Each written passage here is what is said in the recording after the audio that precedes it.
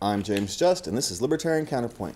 And with me today, I have Kalish. She is running for Hanford City Council, and Nickolas, who is running for mayor of Fresno. I want to thank you guys for coming so far. That's, I appreciate it. So, Nickolas, why don't you give us a couple minutes on why you're running for mayor? Absolutely. Well, hello again, everyone. My name is Nickolas, and I'm a longtime libertarian activist, as James and Kalish knows. I'm also a two-time candidate for governor of California, and I also ran for city council in Fullerton, where I used to live. And during the campaign for governor, my wife and I, we had a few stops in Fresno, thanks to the Libertarian Party of Fresno inviting me down for a few speaking engagements. And we just really loved the city. The energy there was very inviting compared to Orange County, surprisingly, considering their history, as well as just the culture of it was different. It's more hometown, I would say. I'm from Wisconsin, so it feels more like home to me, especially with the farmland. The agriculture community is big there. Lots of small mom and pop shops, and we just love the difference in community. So June of 2019, we moved there and started our family. We had our first son, Chancellor, there. And like I said, just wanted to get involved in the community still. I saw an incident where a young man was assaulted by Fresno police. His name is London Wallace, and he was assaulted by Fresno PD. And having been someone that's dealt with abuses of authority by police officers myself, I felt that is more of a calling to get involved there in Fresno. So I chose to throw my hat in the ring, so to speak, because I want to see better leadership. And the candidate running for mayor is actually a former police chief. So since he, I guess, put his name in a hat, I figured why not, challenge him for that position of mayor. So I want to give people the opportunity to have someone that's going to represent them versus big government, since the main two candidates that are running, are backed by the major two parties. They have hundreds of thousands of dollars to spend, versus me, I'm basically paying everything out of my pocket. So I am wanting to be that true advocate for the community, for we the people, that we the people seek. I want it myself, and I know that the people of Fresno want it as well, and that's why I've chosen to run for mayor. Well, I spent a couple of years working in Fresno. I happen to actually live in Selma, a little town outside of Fresno. Right. And you're Hanford, so I kind of almost split the difference. Hanford's a little farther away. But so why are you running for Hanford? I actually never got as far as Hanford. Selma was kind of as far as I got. It's real easy to go right by it. So why don't you tell me a little bit why you're running for the City Council of Hanford? Oh, well, because eventually I want to take over the world and force government to leave everyone alone. I like that. Yeah, as every libertarian wants to do, right? Well, I saw there's at least 5 different issues that I see that needs to be addressed in our town. One of them is reducing regulations. Hanford is very well known for being extremely unfriendly to businesses. We've got probably the most regulations, we've got high fees, whatnot. So really what I want to do is go in there and cut a lot of the red tape. As a former business owner myself that was in there, I know a lot of the stories from my other fellow business owners. One of the other issues is obviously the homeless issue. We're getting hit by it as well. I think the last thing I read was something like 40% increase in homelessness there in town. So we're having those kind of issues. We have park development through volunteerism. We have an 18-acre lot that's right in my district specifically that's been sitting barren for the last 40+ years. The town has actual plans. The citizens have plans to actually develop it. City doesn't want to do it. I'm okay with the city not spending city monies on any of that, but we've had a lot of people that want to come out and volunteer their time, donate whatever they can, and get this park developed. City, on the other hand, wants to sell it for housing. So it's creating a huge uproar in town. The other issue is public safety, which I think is probably the paramount of what government is supposed to be doing for its citizens, protecting safety and in a responsible manner. But our fire department has been going understaffed. It's been, we've had a... Oh, okay. That's what, go ahead. Okay. Yeah, it's been understaffed. They have not had the equipment that they've needed. So anyway, the city has been at odds with them over trying to develop or sign a contract over the last few years. And then the last one is getting us from being a general law city over to a charter city. About 25%-ish of California cities are charter cities. And what that gives us is a lot more autonomy from Sacramento. We have a lot more say in what we do with our tax monies, and other municipal issues. Yeah, well, that's great, interesting. I actually first heard about you when I believe you were helping with the Kings County cleanup of Yosemite when the government shutdown was on, and then I've heard you helped save a museum. I think the city was. Could you tell us about that? Because I know volunteerism and community service is very important to you and our community. I know both to Nickolas as well.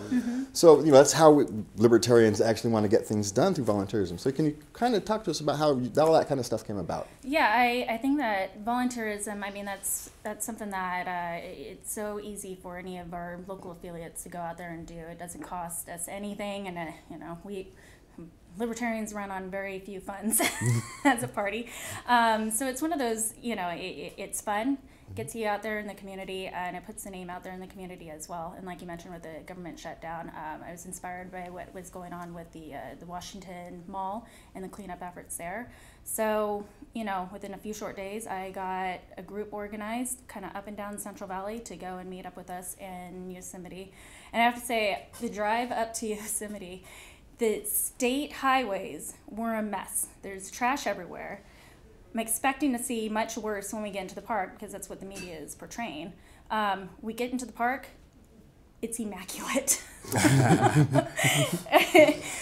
So we go and we collect the supplies. There's a nonprofit up there. It's a climbing organization. They're a nonprofit, and they were supplying all the different equipment that we needed, vests and grabbers and trash bags and whatnot.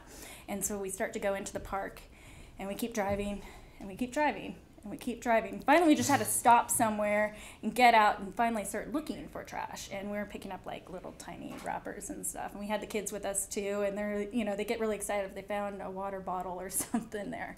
But basically what had happened is once the government shut down, everybody realized that the responsibility was falling to them. And they started taking action with that. And then what was more is when we stopped at one of the businesses up there, they said business was booming, better than it ever had been. People were taking advantage of no fees getting into the park, and then all the volunteers coming up there and helping. So there's just this big influx of people's coming through there. And then to help with matters in the park, the businesses were paying for the trash pickups to resume. So they were going around and picking up trash from the dumpsters, and that helped out a lot with the cleanups. And then they put in porta potties too, because when the government shut down, they closed up all the bathrooms. So that's why you were getting human feces issues and all that. So they put in porta potties. So anyway, it just showed that people work when government doesn't. Yeah, we actually see that all around the state. You get to travel around the state, and I know we see all the time where people pick up after their communities. You just without even being, you don't even need a special event. There's the people who walk in my neighborhood. They went around and just still pick up, trash, or I do it when I'm walking. There's a piece of trash that's blown in. I live in a weird strange where all the leaves and stuff end up blowing into my yard. I don't even have a tree anymore, and I get a yard full of leaves. But along with all these leaves comes trash, and so you just pick it up, you throw it in the trash can. But we don't even think about these things these days. This kind of, we have so much. We see all the bad in the world, but we don't see all the good in the world, despite the fact that most of the world is full of people just going out there trying to accomplish their daily lives and doing as best they can. Absolutely. And so that's kind of why I think it's nice. Have you been involved in any? I know with all your moves and a new baby, it might be hard. Has there been any new community service events you've kind of been involved with recently? Well, not recently. I've kind of had to go at it alone, so to speak, because the Fresno Libertarian Party has since disbanded, unfortunately, so we're in the process of rebuilding it now. So like I said, the majority of the, I guess, civil actions that I've done, I've had to do myself. So I'll go out in the homeless community and give them money, you know, at this time. What my wife and I have done in the past is we prepared, you know, like sack lunches with, you know, sandwiches and fruit and vegetables and water, and just go out there and give it out to as many people as possible. We've cooked Thanksgiving dinner, Christmas dinner, you know, and just went out there and gotten involved ourselves in helping the community. Trying to do, like trying to do said, the best you can with I the mean, resources. It takes a community, and you got to be responsible. Yeah. And I know you've had a long history of activism, so to speak. You know, your activism goes way far back, and so anybody who wants to know about Nickolas's past activism can go to his website. Google me. Yeah, his activism is past. But I was actually interested. You helped the other day save a museum, I believe it was. Right. Yeah. It was a Carnegie Museum. Basically, they were coming down to the wire. The city put forth like this huge, enormous task, which took I can't speak. I can't say it. A huge effort. It took a huge effort. But you know, if it weren't for just the outpouring from the community, people putting in, you know, 10, 12-hour days out there in 100-degree heat, we would not have made the deadlines. We were sanding down a wrought iron fence that went all the way around the property. We're painting that, and again, it's 100 and stupid out.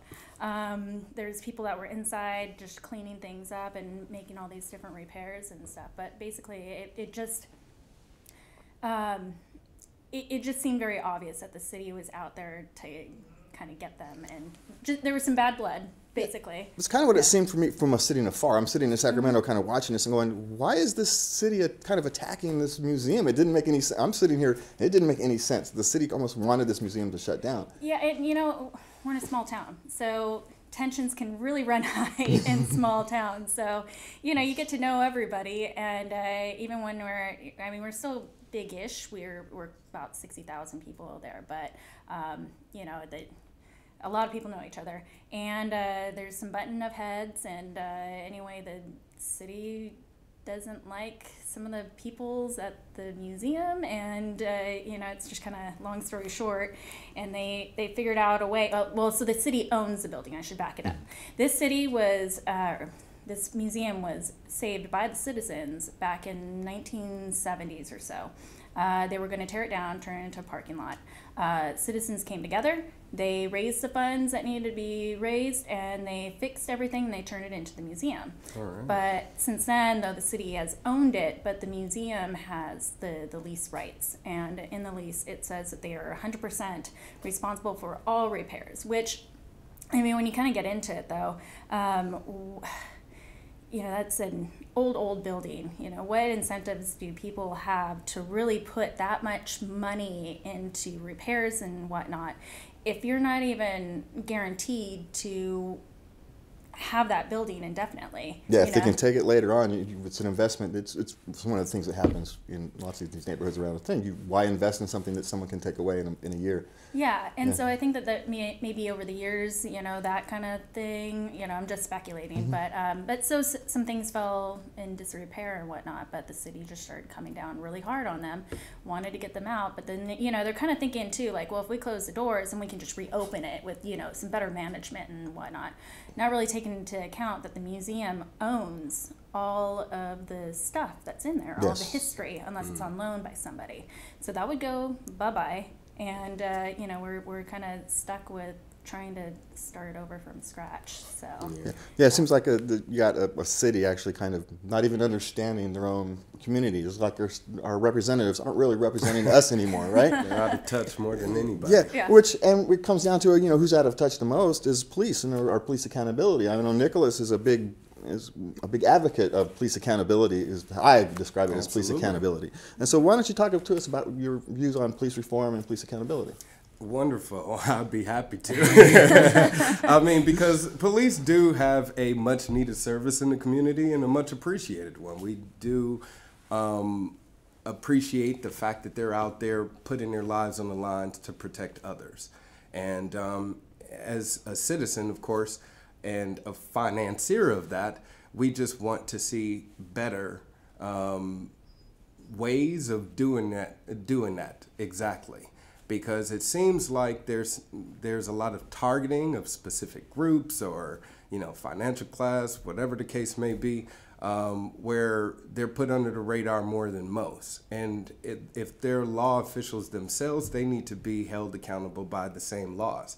So, for instance, if you're a police officer and you're wearing a badge, again, these are supposed to be the bravest individuals in our community. So they shouldn't be out there in fear of their lives and responding as such when engaging with someone who they believe may be suspected of a crime. In most cases, it involves a victimless crime. Say, for example, with Stephon Clark here in Sacramento, where he was suspected of breaking and entering into cars. Now, even though that's a property issue, he was suspected of having a gun. That was more so the reason why they decided to, you know, then open the fire upon him. And sadly, of course, we found out that he only had a cell phone in his hand, but it led to his death. And now we have those officers back on the street simply because the district attorney did not hold those officers accountable for murder. Neither did the mayor, or city council officials, etc. So that responsibility, unfortunately, rolls down to the community to hold our elected officials accountable. So since we're paying for them to do that job and we're electing them to do that job, it's either we're sponsoring what they're doing and we're okay with it, or if we're not okay, to get involved and say something. We have stopped being vocal about it as a community. I personally refuse to do such a thing, which is why I live my life in a way to where I let them know, hey, I'm the one that's paying your salary. I'm the one that gave you that badge and that uniform to wear. And I should have the authority to take it away. Unfortunately, we the people feel like our hands are tied because we're expecting the police to police themselves. And when the police do bad, or any law enforcement individual for that matter, whether it be a district attorney or a judge, who can we call on to hold them accountable? Nobody. You know, we can't call on the federal government because they do investigations, like in Orange County, where they investigated the Orange County jail system for corruption and, you know, abuses of authority for over 10 years and concluded there was nothing wrong, no wrongdoings. I've been in the Orange County jails myself, trust me. It's a lot of wrongdoings going on. And it's just awful because, as I said, the responsibility of holding our public representatives accountable lies on our shoulders. It's our duty. So that's why I feel like, as one of those people who complained about these issues myself, I need to do something about it. You know, I'm one of those people that believe, hey, don't put the responsibility of someone to get the job done on their shoulders. Do it yourself, you know? So, hey, yeah, that's why I'm running. We've kind of lost, even in Sacramento, we passed, what, 1,100 new laws. And that's just the laws, the regulations that come with that. And so, and those all, every single law is enforced at the point of a gun, ultimately, right? Absolutely. Ultimately, a police officer will come and say, you're violating that law. And if you violate that law long enough, they'll take you off to jail and put you in a cage or take away all your, you know, take away your income or whatever it is, to force you to comply with. A lot of this is just now social engineering goals, right? Exactly. And one of the things that bothers me a lot is that I see that crimes against policy, if you violate some government policy, is actually created worse than if you actually violate someone else's person. If you walk and punch somebody in the face, you get, you know, maybe go to jail for a night and pay a fine. But if you break a government rule or regulations, you can go to jail for 10 years because you had the label wrong on your organic butter, right? I'll tell you about this, okay? Right now, I'm actually on trial, believe it or not, for contempt of court. What is this contempt of court? Me videotaping in court. And what I wanted to do as a citizen, and again, a financier of these people and their job, is I want to make sure that they're doing it as we say so, you know, and we need to be able to hold them accountable. So if I can walk in there with some sort of recording device, even though the Constitution says so, and also says that there should be a court recorder present in court to make sure that everything is on record, even though it is not, you know, in our present day courtrooms. And it's unfortunate that a lot of people don't enter a courtroom at all. We get a traffic ticket, and what's the first thing we do? We just pay it off because we think that's just the easiest way to deal with the situation. But again, what we're battling here is principle. So if I get pulled over for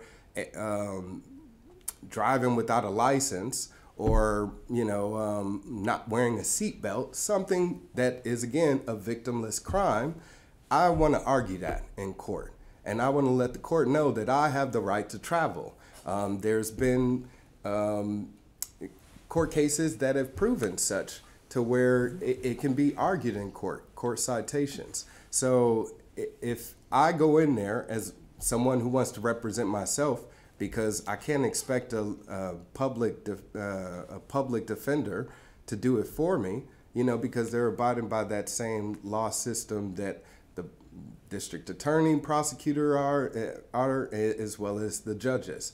So of course, and they all get their paycheck from the same place. They all get their paychecks from the same place. So of course they're going to enforce those same laws, and they aren't going to dispute them in any way, shape, or form. And what I've come to find out is if you actually challenge their authority and say, you know, who do you serve? They'll let you know they don't serve anybody.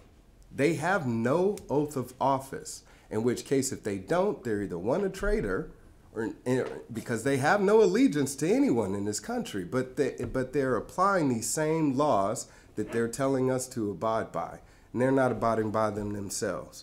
So something needs to be done about that, and with the trial that I'm going through right now, I hope that people will do their research to find out more about what's going on, because it can happen to any of us. I mean, if I get found guilty, I'm facing a year for contempt of court, and I've been charged with 6 counts of that. So that's 6 years in jail for recording in court. Yeah.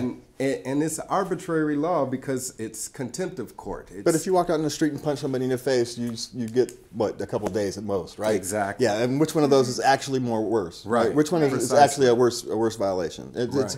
And one of the things is transparency. If we actually had transparency in the government, how the government operates and how they want your museum closed, or what the real reason is, or if the transparency or why the police are actually are not being held accountable, right? Or the transparency in the courtrooms. Transparency is really what's the way to solve, at least start to solve these problems. We're not going to solve these problems, right? You're never going to solve every problem. There's always going to be another one. But you can actually start to see them, and you can actually start to figure out, okay, how do we get better from here if we have some transparency? Absolutely. Because right now we're not seeing what's going on behind the scenes of the courts, right? We don't know that some judge gets upset because someone's recording. Right. If someone records their video, right? And then now we're going to go through, taxpayers have to pay, what, another $1 million to run through another thing. Oh, my Lord, yeah. And how many potholes could we fill with that? How many homeless people could we help get off the streets with the money we're going to spend prosecuting you for recording a public event? Exactly. Or how much money could we have? How many homeless people could we have saved with the city not being so? What's the word I'm looking for? The word I want. Yeah. Well, the word I'm looking for I can't say on TV is the problem. Well, as we're talking in, we've got how about we talk about some gun control? I was actually at a gun range yesterday for the first time in my life. I'm an archer, not a gun user, so I was at a gun range for a meeting. And so for me, the whole kind of thing is an experience. I'm a believer in gun rights, but I don't need to own one to believe that the Second Amendment is there for us to fight against our. Not for us to shoot a deer, it's for us to shoot a tyrant. And that's the real reason of the Second Amendment. Right. And so, which one of you wants to tell? How about Nickolas has been occupying some time? What's your view on gun control? Well, I am a CCW carrier. All right. I'm lucky that in our area, Kings County, our sheriff there actually advocates for being a CCW carrier. In fact, we were having a slew of like car break-ins and stuff, and they were putting out posts on their social media saying, "Here's what you need to do to start protecting yourselves." You know, putting the responsibility back on the citizens too. Like, exactly. It's going to take us 10 minutes to get there. They know the realities, and they acknowledge that, and it's great that they are. I don't like to say allowing, but in how things honor. They're allowing us. The honor of the Second Amendment in the honoring, yes, they're honoring the Second Amendment, and they're encouraging us to, you know, if you don't have your CCW out or yet, go out and get it. You know, they're very accommodating with it. I mean, they still go through like the live scan and all that, whatnot. But yeah, so anyway, we got that, and the Libertarian Party of Kings County, we actually hold our meetings at the gun center there, King's Gun Center. So, and they're great. Like they let you use any of their conference rooms for free if you're a nonprofit, which technically we are a nonprofit. Good. So, yeah. Okay.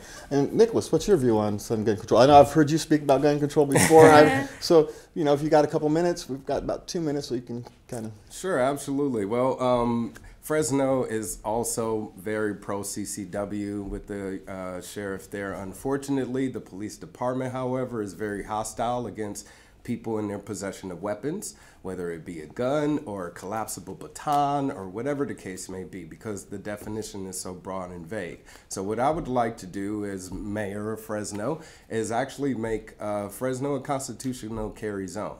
That way we can get back to the basics of what we're supposed to be here in this country is a law of the land, you know, which is the Constitution, which says you have the right to bear arms, period. No infringement of that whatsoever. So I want to get cops back to the basics here. And I think that would definitely help in the process, as well as ending the possession of weapons violations in Fresno. That actually accounts for the majority of the arrests, especially of people of color. You know, if you live in a certain neighborhood where you in possession of a gun, then you definitely could be arrested for having that gun. So if we want to eliminate that from happening, then again, we can just make it a constitutional carry zone. That sounds great. And that is about all the time we have for this particular show. Join us next week. They'll be back for us for the conversation. Right. And we'd like to thank our guests for appearing, for coming so far along. Nickolas, your website is? Wildstar2020.com. And Kalish? You can find me on Facebook, Kalish Morrow for City of Hanford. Oh, great. Thank you. For information on the topics we discussed, you can go to libertariancounterpoint.com. If you're watching us on YouTube, please click all the buttons. We appreciate it. You can find us on Instagram and Twitter and all that kind of stuff. And from all of us here at Libertarian Counterpoint, thank you for watching, and please remember to love everybody.